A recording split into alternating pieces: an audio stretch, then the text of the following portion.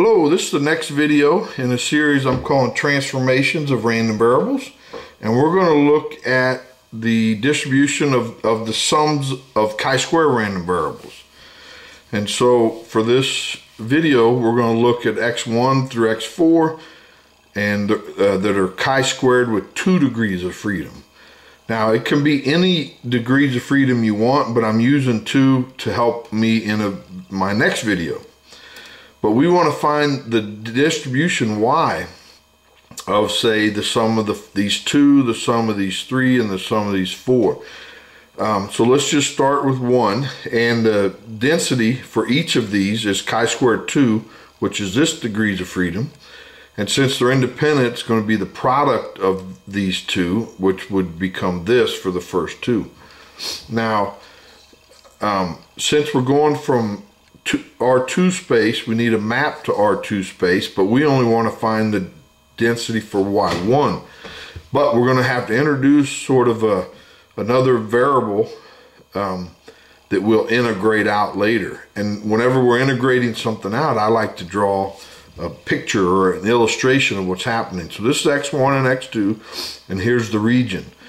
And so this boundary where x1 is 0, you know, if you put 0 here, then y1 and y2 are equal, which is this line here. So this boundary maps to this boundary. And then you can do something similar here. This is when x2 is 0. And so y2 is 0, and y1 is just x1, which ranges from 0 to infinity. So this is the region that we're mapping to. And when we integrate out y2, we're going to go from 0 to y1. And you can see this by this relationship. y2 has to be less than or equal to y1, right? Because we're adding a non-negative number here, so it has to be greater or equal to 2. Now, when you back solve for x1 and x2, you get this, and the Jacobian of that is 1. So now let's find the density of y1, and so this here is the joint density of y1 and y2, and that says that we plug in this value and this value into this function. And so it's x1 plus x2, which then the y2's cancel, leaving just y1, and the rest is just this. So now to integrate out x2, there is no x2, so the antiderivative is just, there's no y2, so the antiderivative is y2. And you plug in this and then minus plug in that, we're left with this density. Now this can be manipulated a little bit to this. This is equal to this, but then you can see that the 4 and the 4, and so this is a chi-squared with 4 degrees of freedom. Now let's look at the sum of 3 chi-square random variables, and we get this. So since we're going from R3 space, we need to go to R3 space, and that's, so we introduced y2 and y3, and then we can back solve for x1, x2, x3, find the Jacobian, but before we go, let's look at a region. We're going to have to integrate out y2 and y3. So let's look at a region. But note that y2 has to be less than or equal to y1, and y3 has to be less than or equal to y1. These can be the same. So let's look at this region here. So this is x1, 2, and 3, and this is like the 3 sides of a cube.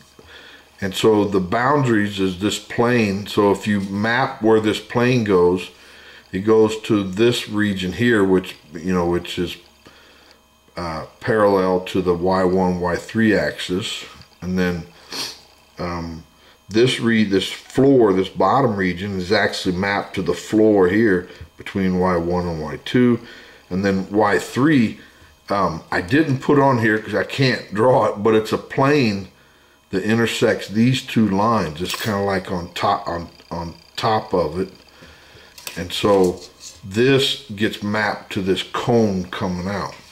So now let's And so we have this relationship. So y2, y3 is less than y1, which means y2 is less than this, and then we know y3 is less than y1. And so when we integrate, when we want to find the density for y1, we take the joint density, which means plug in x1, 2, and 3 to here, and you notice that we get everything cancels but a y1, and we're left with this density here. So this is actually the joint density of y1, 2, and 3. Now we need to integrate out y2, which goes from 0 to y1 minus 3, and then y3 would go from 0 to y1. Where did it go? So this is y3. Oh no. So we just jump in. There's no y2's here, so the antiderivative is just y2. And then when you plug in these, you plug in this and then minus plug in that, we get this distribution here. Now, next we need to integrate out 3, but I want to separate this into 2. So multiply this in, and you separate it into 2. Now, this one, there's no y3's, so it is easier. The antiderivative is y3, you plug in this, and you get this information, this one here, the y1 squared. And here, this would be, the antiderivative is 1/2 y3 squared, which is going to be this. And now we plug in our limits here, y1, and then minus plug in this.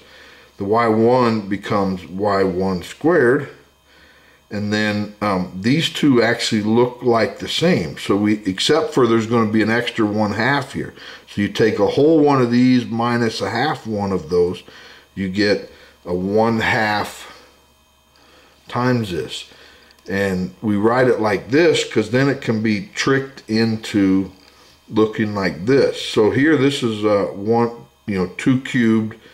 cubed, and here's 1/2, and this is gamma of 1/2 times 6, which is gamma 3, which is 2 factorial, which is 2, which is what that is. And then this, the y1 squared, is y1 cubed minus 1, and then that just stays the same. And I write it like that to emphasize the 6. You know, this is sort of the standard form of a chi-square distribution with 6 degrees of freedom. Now let's look at summing all 4 variables. And I'm going to go a little quicker this time because we've gone through each of those for the 2 and 3. So here you sum of the first 4. Here is the density for x1, 2, 3, and 4. We're going to introduce these variables. Back solve for x1, x2, 3. The Jacobian becomes 1. Then you start setting up relationships.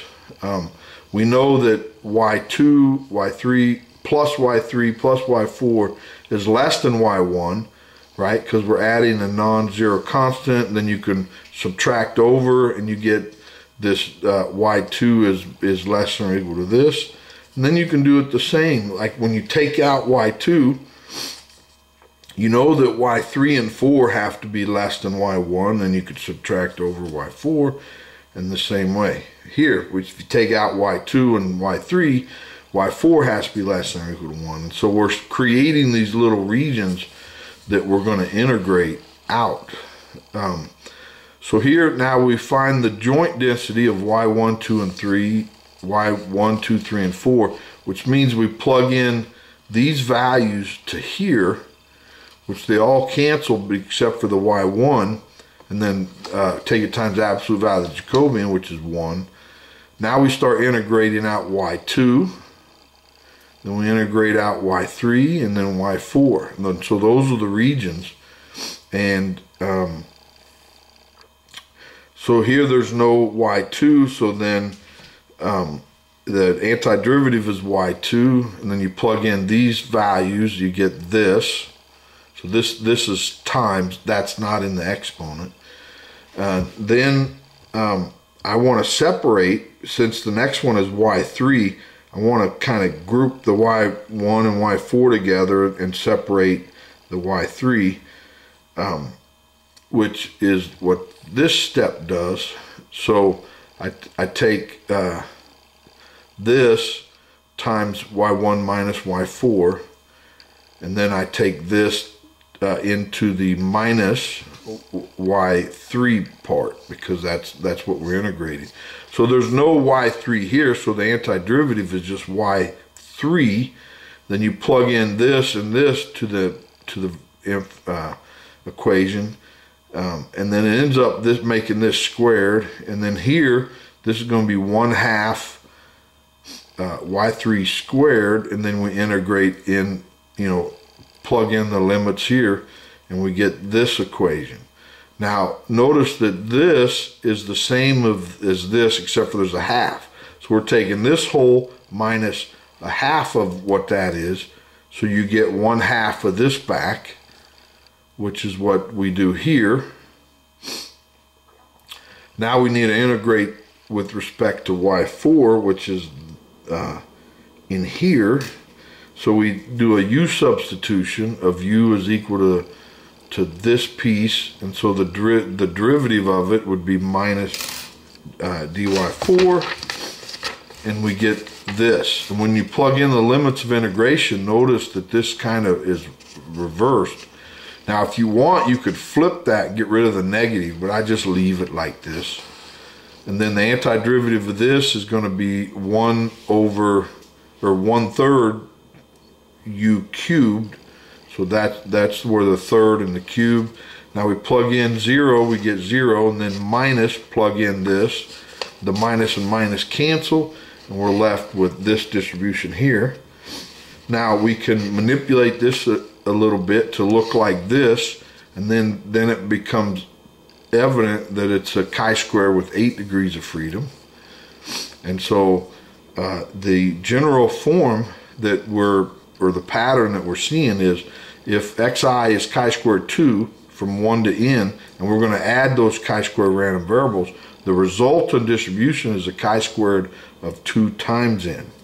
Now we spent 4 pages explaining that with just using the sort of the first principles of random variable transformation, but it should be noted that if you use characteristic functions, this becomes much easier. And I have a video called Some Applications of Characteristic Functions, where we look at the sum of chi-square random variables, and in about the same this much space, we prove that the sum of chi-square random variables is again chi-squared with adding the degrees of freedom. So I'd encourage you to go look at this video. But that's all I have for today, so hopefully you enjoyed it. If you did, please like it and subscribe so you don't miss the next one. Thanks, bye.